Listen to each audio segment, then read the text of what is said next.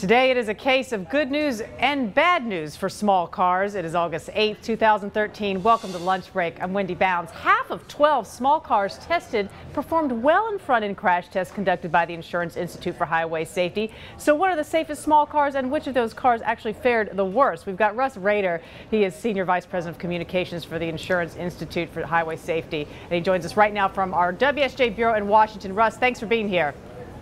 Thanks. Good for you having me, Wendy. Thank you. Pretty scary stuff seeing these cars run into these poles. We'll get to your testing in just a moment, but let's hit the highlights right now. Which cars did the best and which ones did the worst? Well, the best performer is the Honda Civic. Both the two-door and four-door models earned the highest rating of good in this tough small overlap frontal test. We also had four acceptable performers: the Dodge Dart, the Ford Focus, the Hyundai Elantra, and the Scion TC.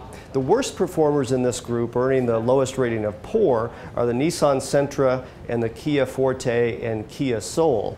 We also had three marginal performers. These are vehicles that earned the second lowest rating: the Volkswagen Beetle and two Chevrolets, the Cruze and the Sonic.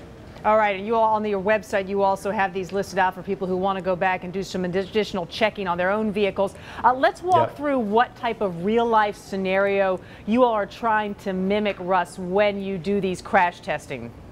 Right.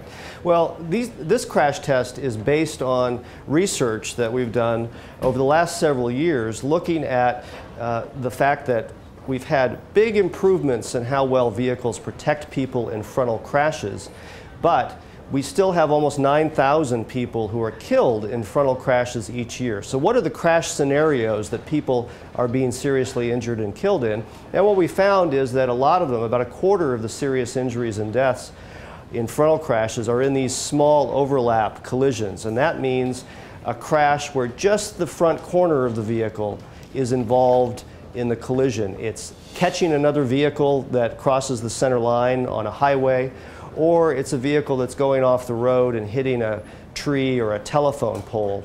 And when you hit the front corner of the vehicle, you're missing the main crash-absorbing structures that are centered in the front end, and all that energy goes right into the occupant compartment, where you can have serious deformation, metal pushing back into where the occupant is sitting, a crushing of the safety cage, and that's what we're seeing with the poorest performers.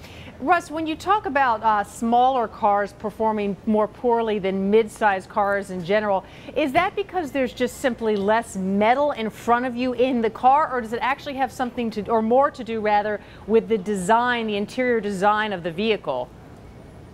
Well, in this test, we're looking at how well vehicles perform compared with their peers.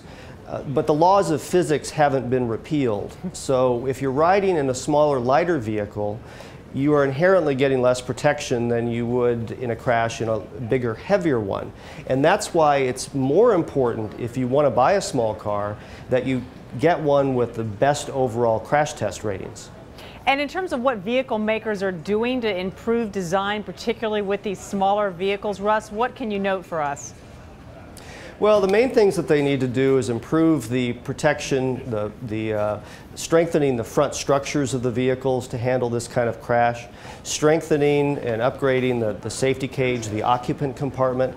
And it's also very important that the seat belts and airbags work together in a crash like this, because in a crash that's just catching the left corner, the vehicle wants to spin to its right, and that means that the driver is going to move to his left or her left, and you want a frontal airbag that is right there to help catch the driver's head, and you also want a side airbag that deploys and a curtain that extends far enough forward to protect the head from hitting any hard structures inside the vehicle. All right, thanks so much for being with us. Appreciate that, Russ. Again, more on your website. Thanks so much.